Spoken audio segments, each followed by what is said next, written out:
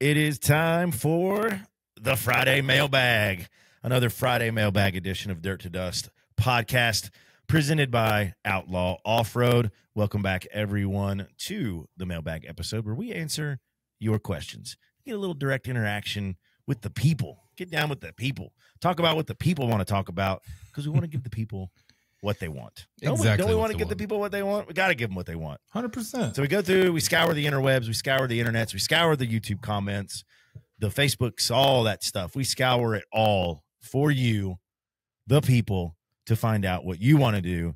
So welcome to the Friday Mailbag. Let's jump right in. When other people see dirt, you see glory.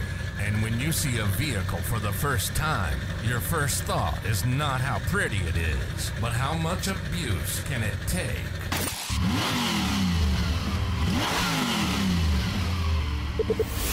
This is Dirt to Dust, presented by Outlaw Offroad.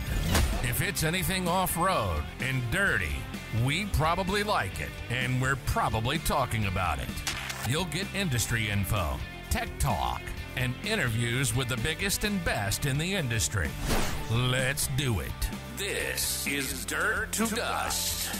And now your hosts, Doug Langford and Caleb Forbes. And like Doug said, welcome back to the Friday Mailbag episode. Last week, we talked about what the best cheap off-road daily driver was with Ryan McCutcheon out of Atlanta.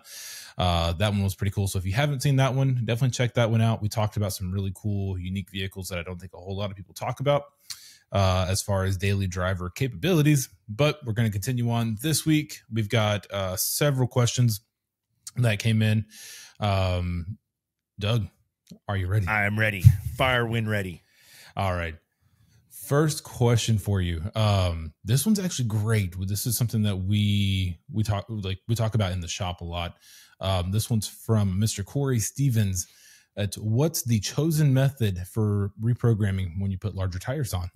We have a couple options for that. Yeah. That is good. Do nothing. That's one option, right? I mean, hey, that is an option. Some people do it. It's quite popular on. I mean, there's some vehicles that don't use like wheel speed sensors for tire size or that for their odometer. I mean, the real reason, I'm assuming they want their speedometer right. That's mainly the reason that people are going to reprogram for tires, because that is generally, not in all vehicles, but in most, especially in Jeeps and such that this guy's probably talking about. You've got sensors on there, and based on the number of rotations of the tire, that is your speed, 700 rotations a mile, 800 rotations a mile, whatever. And the computer knows that. So when you put on a bigger tire, that's less rotations per mile. So your speedometer may say you're doing 60, but you're actually going further because of that distance in travel. You may be doing 63, 64, 65, based on the difference in tire size between OEM or stock, and then that 33, 35, 37, 40, whatever you put on there. So when he says programming, obviously there's a lot of devices out there, and I'll kind of go over a couple of them that you can plug into your OBD port, and you can basically tell the computer what the tire size is. Some obviously are easier than others. Jeep obviously is pretty easy because they know that everybody changes tire size. So there's also a lot of products out there that enable you to do that. If you're in a newer Jeep in that platform, you can go anywhere from, a little J-Scan tool with the app all the way up to the Taser Mini, Taser Lite. You can do the Flash Cal or the I don't think Diablo has one for the new one yet, but Diablo had one kind of back in the day, and actually they got bought. Edge CTS for certain models have it. The X4, I think the Flash. So there's a lot. That's Bully Dog. All those, Banks has them. So there's all these companies that have these. But at the end of the day, basically they plug into the OBD, and one of the features that they offer is the ability to change tire size. Now, obviously they do a lot. Generally speaking, they do a lot more than that, but they generally will do tire size. Some vehicles you just can't. You can't hack into them yet. The new Ford is one that until very, very recently, it just was what it was. You just needed to get used to it, do that math in your head. And a lot of people do that. The Outlaw Offroads, most of the Outlaw Offroad shops use the HP Tuners MPVI 2 or 3, which in general, Sometimes they can do it for free. Sometimes you got to buy credits and you pay a little bit for that, but it's still a lot cheaper to buy credits and pay us to do it than it is to go out and buy a $200, $300, or $400 piece of equipment. We can just plug in, we just and we tell it what the tire size is. So you can, option one is obviously do nothing, or you're in the situation where you just can't yet. Option two would be buying one of these devices like a flash cow, like a taser, like an Edge CTS, something like that that can do the programming for you. And then you just have it. Plus you have all the other options that it can change to, or you can have your shop do it if they are properly equipped. But, you know, at the end of the day, you're doing it so you can get the speedometer to work right. On the flip side of that, I know some people don't do it because, you know, if you do that, then you drive 30,000 miles on your different size tires. Your odometer may say only 30,000 miles, but it's actually like 33 or 34,000. So maybe you get a couple $100 more for the trade-in value. I don't know. Just a little way to game the system. But yeah, programmers are generally going to be the way to do that. It's just how do you go about doing the programmer, and that's kind of up to you and the budget and what your shop offers. I would just ask them, or if you're doing it on your own, go and check out Taser, which is made by a company called Z Automotive, or the Flash Cow apparatus, which is made by Superchips. Would kind of be my go-tos. Yeah, I think I would agree with that. For sure. Taser, especially if you want to look at the other features that Taser has, there's so many things that you can turn off and on, especially if you're looking at maybe adding your front trail camera, or you want to modify some of the factory settings. There's a lot of things that the Taser does that other companies does not. But if you don't need any of that stuff, you're just looking to reprogram for tire size, or maybe lower the threshold for your TPMS sensor. No, there's several options. The J Scan is one that I've looked at Gear pretty heavily. ratios, They're pretty solid. Race car, $46.99 has a Taser. Yeah, absolutely. Yep, I had a Taser since day one. Absolutely. So my vote goes for the Taser. But if you don't want to pay that price because you're not going to use all of those options, then there are certainly cheaper options out there to do that. For sure. That's a daily. So moving right along. Comes up all the time. Yeah.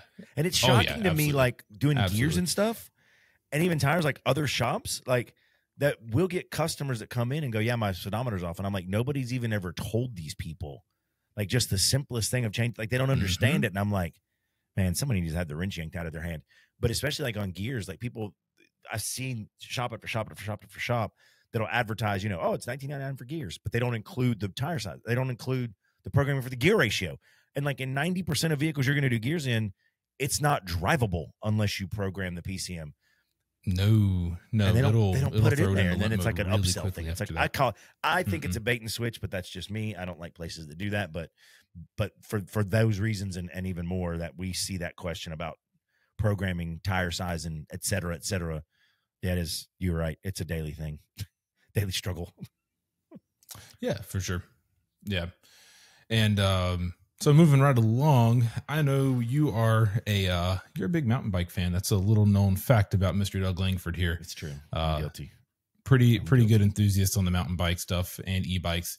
So this one is from Virginia Dave. She wants to know what are some great options for bike racks for a JLU, both off the spare tire and off the trailer hitch. I just recently went through this again because I actually took my mountain bike to the Kentucky race last weekend as a nice little back and forth to get back, between the garage and the pits or driver's meetings or whatever, and ended up getting that bike got a lot of use from both me and Rob, for sure. Rob basically made it his car for the weekend. I have unfortunately probably got just as much in my stupid mountain bike as I do in some people do in their friggin' Jeeps. It's a dumb hobby. Just like putting that much money into a vehicle just to go off-road it. I cannot believe I put that much into a freaking bicycle, considering the $120 special I bought at Walmart to go ride around as a kid and the dumb stuff I did to that thing. But it is what it is. But yeah, if you're going to, I'm a huge proponent.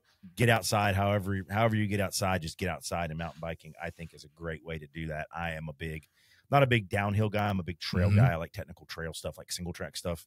So that's what my bike is built for. But to get it to the trail, first you must get it onto a vehicle, and you can do that one of a couple ways. I mean, obviously you could get the through axle or something like that. You could take the front tire off every time you put it in the back of your Jeep, but the back of the Jeep, it's not going to really fit back there without putting down seats, and it's just a pain in the butt.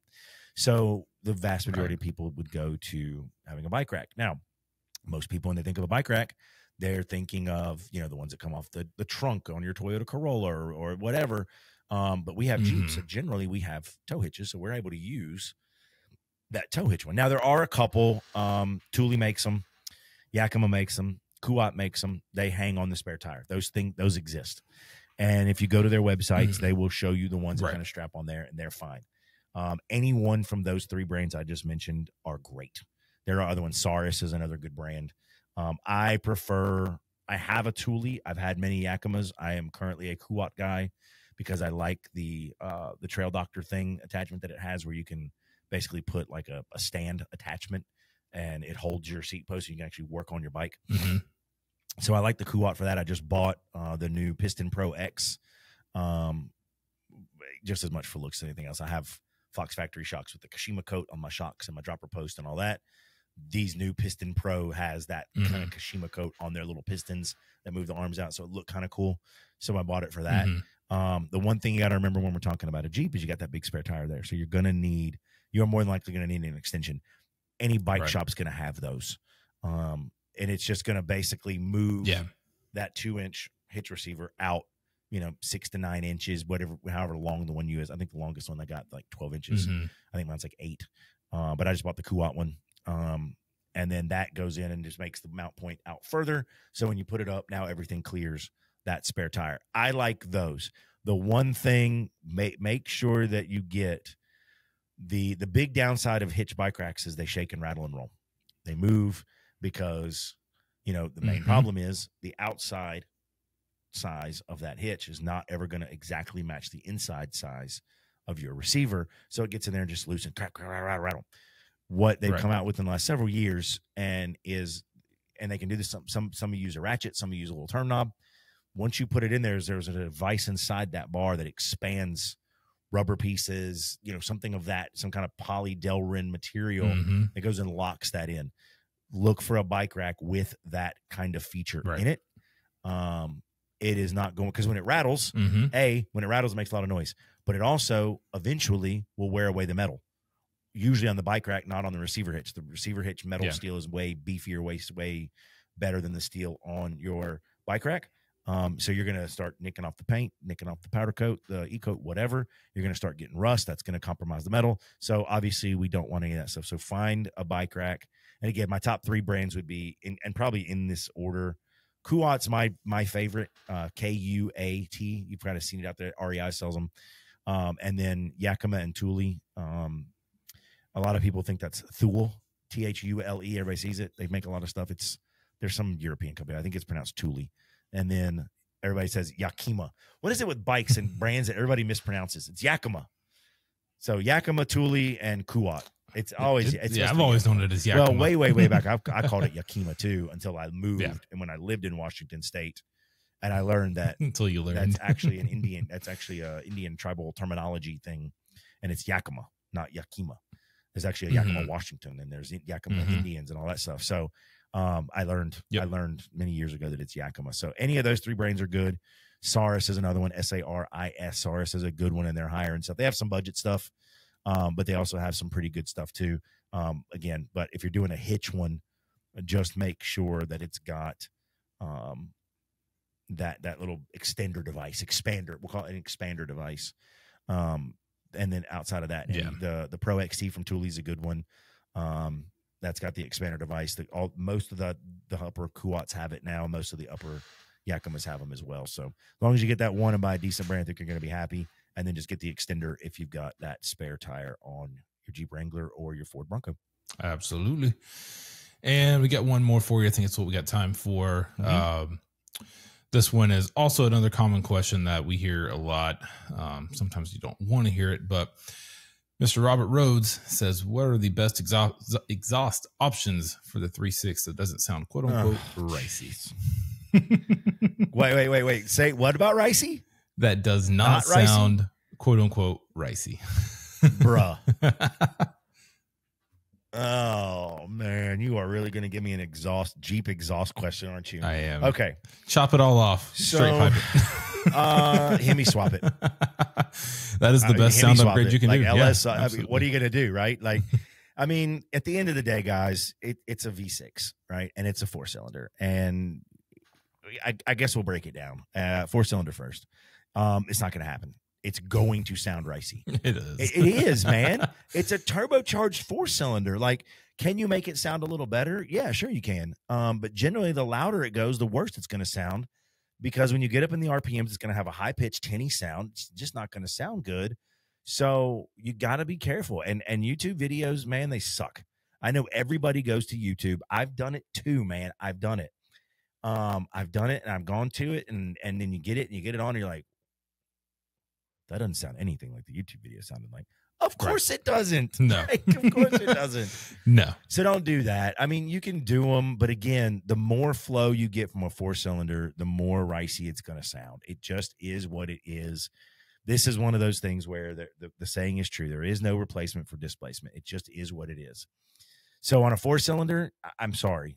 You can make it sound different, but what sounds good is so subjective. I don't really know what you're looking for.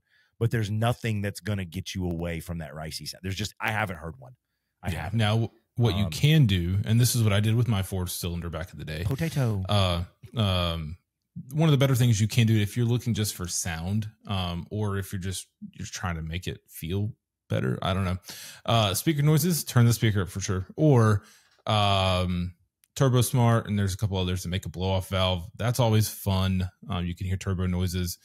Magnaflow does make I want to say it's a Rock Crawler series exhaust, and you keep the resonator, but you delete out the big muffler. So you get a little bit of a high clearance exhaust. So that helps for off-road. It doesn't sound amazing, but it sounds a little better. And it's not too loud. That's really the only one that I really liked so far for the 4-cylinder, because anything else in the 4-cylinder sounds raspy and like pretty bad. Do not get rid of the resonator in the 4-cylinder. It just makes it loud, and it's just terrible. Keep it. There's just not much you can do with the 4-cylinder. I just don't.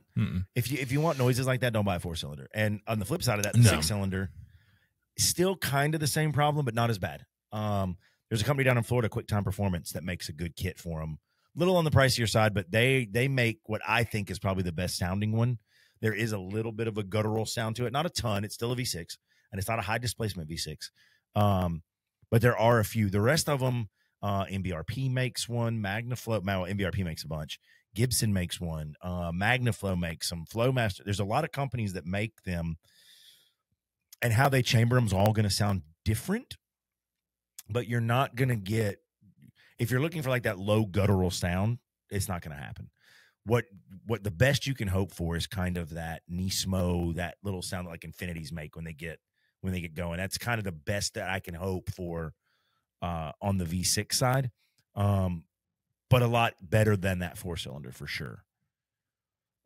If you're and that's kind of the balance. If you're looking for, I want to get an exhaust because I want to make more power. Well, first of all, you're not. But if that's where you're at, you're only going to get that by airflow. You're only going to get airflow by removing obstructions, i.e. baffling. And more airflow means more noise. More noise in a V6 means higher pitch, and that's not going to work out well for you. But if you want to do it with baffling, QTP, again, QuickTime Performance is one that does their baffling in such a way. Gibson a little bit too, known for that lower sound. Not something you're going to do for horsepower. It's just not. It's still going to outflow factory, but it's not going to outflow something like a Magnaflow, like a AFE, that Rock Crusher one or whatever they have, that high clearance one. And then the MBRP and Magnaflow both make one in that realm too. They are more for wheeling. They are more for high clearance, delete all the things, get it up, get it high tuck, get it out of the way, and we don't care if we make noise. So if that's what you want, go for it. Those are all good options. AFE, good option. MBRP, good option. Magnaflow, good option. Go for it. If you're concerned about the pitch of that sound, then look at, I would say, QuickTime Performance and Gibson. I would 100% agree with that. On Jeep. If you ask me about a different brand, I'm going to give you different recommendations. Yeah, no, this was a Jeep specific question, yeah. So we'll stick with Jeep here. You give me a different motor and a different vehicle, I'm going to give you totally different recommendations. Absolutely. When we're talking about Jeep, especially and even going back to the JK, I would still say the same thing. Even though the JK only had that that 3.6, but I would say the same thing on the JK versus the JL and the JT. My recommendation would be the same. Mm-hmm. I agree. 100% agree with that. Unless it's a Hemi, then straight pipe it. Yes. All the noises. Or did all the noises. The live valve. Those are always fun too. But don't do that on a V6. Yeah. Yeah, no, don't do that. Although I do think the 392 with that sport exhaust, I don't know, it's kind of cool. If you like the active exhaust, that kind of gets a little quieter when you're driving around town. Then you turn it into sport mode and it opens up. I guess that's kind of cool. I think it's stupid how much they charge for it to replace it if it goes out, or somebody says like a $3,000 exhaust. Yeah, I'm like, no. Well, that can be added aftermarket too. Then it's not nearly that expensive. But if you like, yeah, I mean, Holly makes you can make electric cutouts. Yeah, the cutouts are pretty easy to find. All it is. Yeah, that's all it is. Yep. So like, I mean, if you live in a neighborhood with like an HOA or somewhat like a nosy neighbor it's gonna tell the HOA on you. Then make it louder. Yeah. That's not what you were going to say. No, I was going to say quiet it down when you start in the driveway, and as soon as you leave the neighborhood, open the thing up and have your fun. No, man, cold starts on a pretty nice V8. It's pretty awesome. It's pretty awesome. If you have bad neighbors like that, then sell your house and move somewhere else. Don't make your poor exhaust pay the price for you having crappy neighbors. Matter of fact, put a cam in it and just make it louder. Yes, now you're talking. Now you're talking. Get that thing tuned for race gas and make them hear it and smell it. About a mile away. Who needs a radio? You got an exhaust.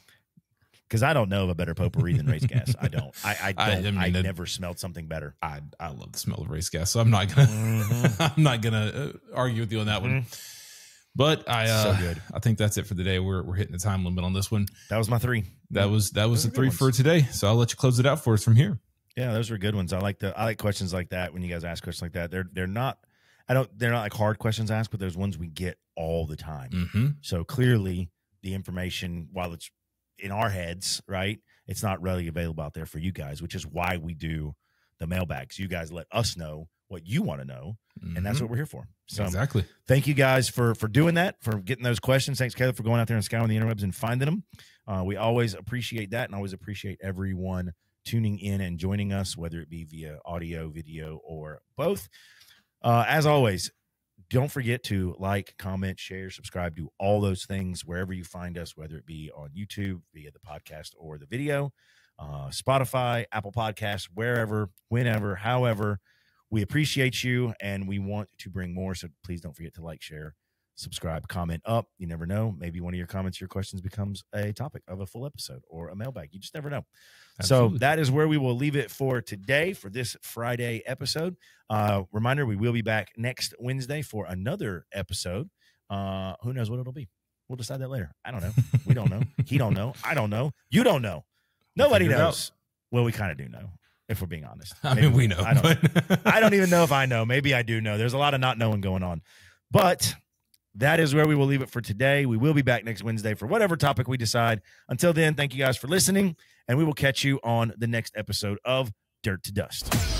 You've been listening to Dirt to Dust, presented by Outlaw Offroad, the premier off-road centers for Jeeps, trucks, and SUVs. Sounds a little bit arrogant, doesn't it? Oh, well. We hope you've enjoyed the show. Make sure to like, rate, and review. Be sure to tell your friends about the show, too. We'll be back soon. But in the meantime, to see more and to see what Outlaw Off-Road offers, hit the website at theoutlawoffroad.com. See you next time. Don't follow us. You're not going to make it.